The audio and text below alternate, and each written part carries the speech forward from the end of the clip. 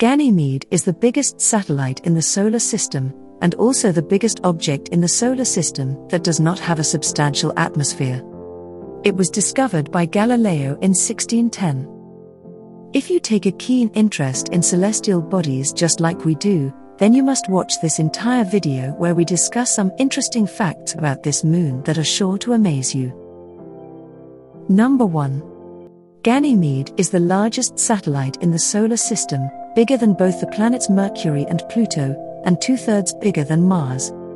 It is also more than twice as massive as our moon, making it the most massive of all planetary moons in the solar system.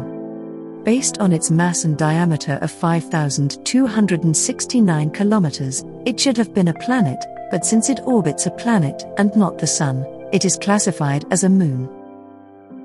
Number 2. Ganymede was discovered along with the 3 other Jovian moons, Europa, Io, and Callisto.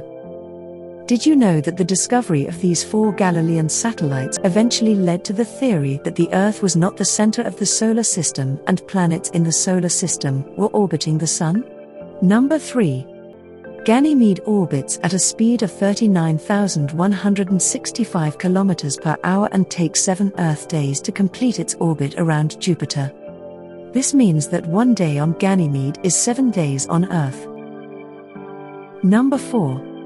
Similar to the Earth's moon, Ganymede is also tidally locked to Jupiter and only one side of it is always facing the planet. Interestingly, for every orbit of Ganymede, Europa orbits Jupiter twice and Io orbits 4 times. Number 5. Ganymede is the only moon in the solar system known to have its own magnetic field. The field is very small though and is barely noticeable because it is buried within Jupiter's much larger magnetic field. Number 6. Did you know that there could be an ocean layer of liquid water beneath the surface of Ganymede? This proves that there could be sign for sustainable life on Ganymede. Number 7. Even more interestingly, Ganymede has a thin atmosphere that contains oxygen. However, sadly, there is not enough of it to support any form of life. Number 8. The European Space Agency has planned a mission called JUICE, where JU stands for Jupiter, IC stands for Icy Moons and E stands for Explorer, which would launch from Earth in 2022 and arrival at Jupiter in 2030. While the mission will look at 3 moons Ganymede, Callisto, and Europa, Ganymede will be the focus because it shows how icy worlds evolve and could be habitable in general, ESA said on its website. Scientists will try to figure out more about its ocean and icy crust, map its surface in detail, learn about the interior, probe the atmosphere and study the magnetic field. Number 9. Considering its distance from the Sun, temperatures on this moon are unbearably low.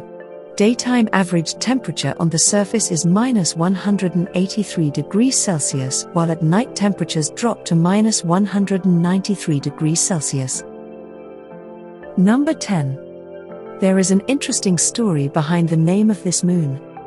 Ganymede was originally named Jupiter 3 by its discoverer, but this was changed to Ganymede, after a suggestion made by Johannes Kepler, a famous German astronomer and mathematician.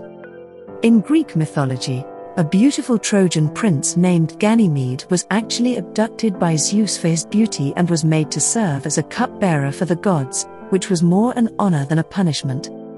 Interestingly, this makes sense because Ganymede orbits Jupiter, which is the Roman equivalent of Zeus. Ganymede was also a lover of Zeus, which is the case for all the Galilean moons. That was all about Ganymede for you. Do like, share, comment, and subscribe to our channel, Explified.